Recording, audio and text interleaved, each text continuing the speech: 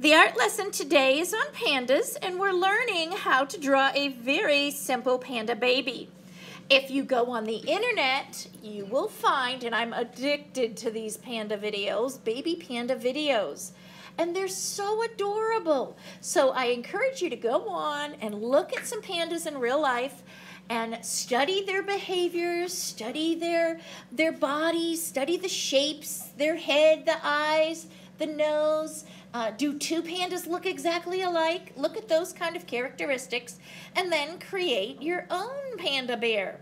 And this example that we're going to show today is just a simplified version, and it's going to be a cute baby cub similar to the one you see here. Actually, it's exactly like that one because that's the one I recorded.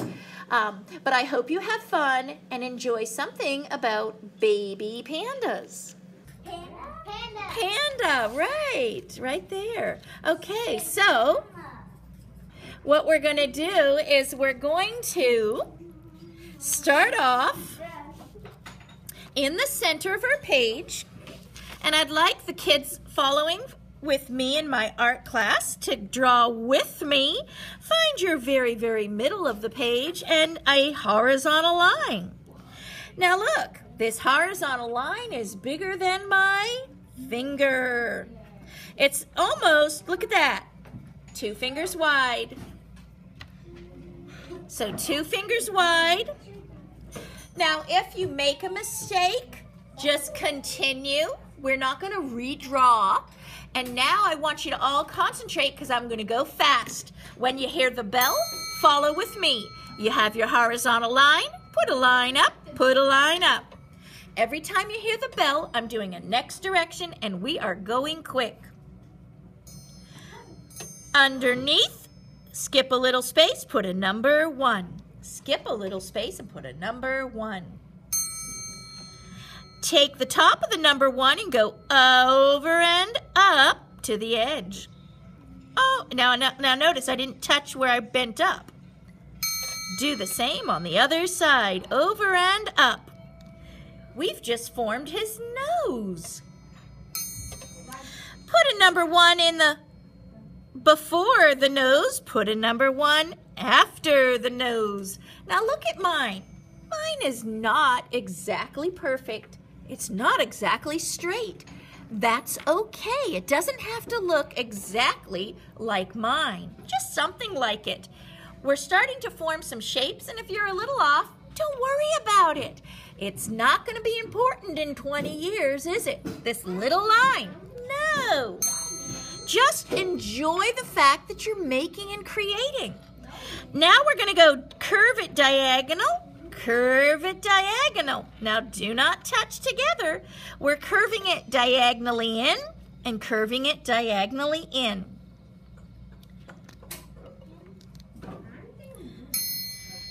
In front of this line, look, find where you left over, jump over a little bit, and do a circle. Look at how big my circle is. Now, there's a little mistake. Don't worry if you have little lines off.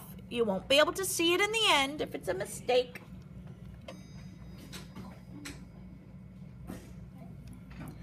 Inside that circle, do another circle.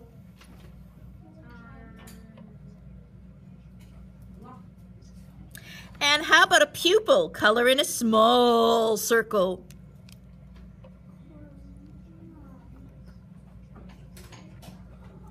And we're going to do the same on the other side. Come to the other side.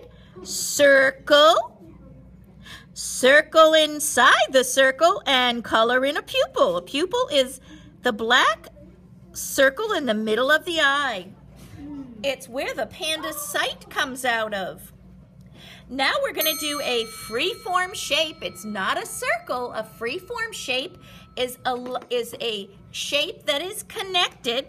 It's a line that forms an entire shape that's connected with several curves or bumps to it. So it is a continuous line that is connected, and a continuous line that connects forms a shape, and a shape that cannot be identified by a geometric shape is called a free-form shape. And predict Do the same for the other side. Up, around, give a free-form shape. It does not have to be my free-form shape. Every panda's little patches are different, and they do not even have to be exactly the same on both sides. Look at this, that's off a little bit. All right, let's go quickly. We're gonna go over and up to meet this line. Over and up to meet this line, same on both sides. And our baby panda's taking shape. Next step, little number 1 down, but I'm kind of curving it in. Little line down, curving in. And connect it together, woo, for the little panda chin. Now we're going to go top of the head, and it does not have to be a straight line. Then we're going to go around, down and around. Keep it kind of close to this facial features. This is the eye spots. Down and around, slowly to the chin. If you don't touch the chin, just go under it. You can touch the chin or slightly under. And predict, yes, same on the other side. We predicted what we're doing. Curve around, and now we have the panda's head, panda baby. Now, if you take the eye and go up diagonally, the ears are not at the tip top, they're on the side of his head, but not over here. So we're going to go toward the corners here. We're going to go diagonally up, and we're going to go diagonally toward the top of our page. And I'm near the eye, come off the edge, and I'm going to go diagonally or almost straight near the side of my paper. And then I'm going to come around, connect it around. And I'm going to do the same on the other side. Find your eye and go up toward the corner. Then I'm going to put a diagonal line and a diagonal line this way and curve around so it connects. And now I have 2 panda ears. Now look, mine are not the same size. Is this a problem? No, don't worry about it. When we paint this in or when you color it in, panda bears, their ears are what color? Black. So, and black hides everything. So look, no big deal. If they're not the same size, make them the same size. It's okay if this is here because look, we're gonna color it all in black anyways. And is this line gonna show? Nope. Don't worry about it. All right, the next step. Let's make panda body. Come on down. So I come off from under the chin, down, and I'm coming down off the head here, down, and this is side view of him. So I'm coming a little bit more this way. And I'm gonna stick some, nice big thick, come off the head here, come down and over. This will be part of his arm. Pandas are just big, huge, when they're babies, they're almost, if they tuck their head in, they can almost be a big giant round ball. They're a big round ball of fur. Now if we do a paw, that's why I did this side view a little bit off this way. I'm gonna put a little bit of a paw line in this way, come down and over. So down and over, but not touching the other side. And I'm gonna round this, having a nice thick furry paw. I just wanna break up the composition so it's not the same. This arm is coming down off his body, and this is the side view. And now I'm gonna put in here, I'm just gonna curve it over. Keep it pretty thick. It's almost as fat as 4 fingers. Their arms are not skinny.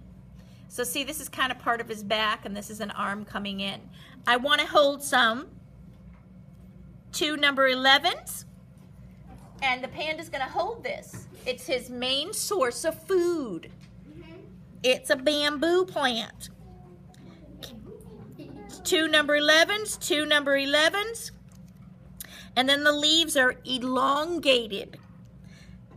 Curve with a point. So I came from the stem, up, over, And then I leave it as a point, very sharp point at the top, and then come back, and it's a very long, narrow leaf. Let's do another bamboo. Straight line down, and I can keep both ends real skinny. Look, both ends are real skinny. And then curve to the middle and curve back. That's a piece of bamboo leaf. And they eat this almost continuously because the bamboo has almost no nutrition, so they have to eat tons of it to fill up their bodies. And I always do groups of 3 to 5, so another bamboo leaf here. And if you want, you can add bamboo plants in the background, and they're drawn in segments. They grow in segments, and they have little leaves, and these are long, narrow lines. And what's happening to my bamboo? It starts off thick and gets skinnier. And these are the stems, and then you've got your leaves. So you can now fill your whole paper with bamboo leaves. And remember, when you do them in groups of 3. Now that you know how to draw the bamboo, or 5. So you want to continue on your own adding the bamboo leaves, and you can put them in groups of 3, 5, 7. Those are odd numbers.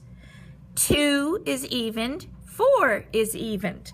So groups of odd numbers and varying the sizes, and have fun creating your panda bears. I want to show you some examples I have today from my students in 2nd grade. And here's one example. And our 2nd graders here at the end of the school year are 7, 8, 7, 8, and maybe a 9-year-old. But most of us are 7, right? 8. Most of us are 8 years old right now. And there's your 8-year-old examples. And I hope you have fun at home creating your panda bears. And be sure to subscribe if you enjoy the videos, and let me know how you did on your cute panda bears. And don't forget, look up some of these and observe nature on YouTube, because there is tons of adorable baby panda bear videos. Search baby panda or panda nursery, and have fun creating your endangered giant panda bear.